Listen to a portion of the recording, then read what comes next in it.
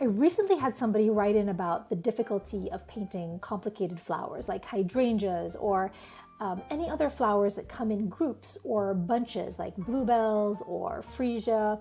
So the question was, and I'm paraphrasing here, how do you paint hundreds of tiny flowers and give the impression of detail without actually doing all of the tiny details? So here's what you do.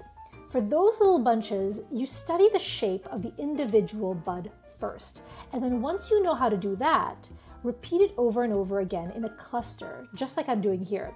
And it doesn't matter if it's exactly identical to your photo or to the source, because guess what? No one really cares. So what matters the most is capturing the feeling and the essence of that flower. And for that, you want to know what the individual flowers look like at different angles and focus on getting the flower to look accurate at those angles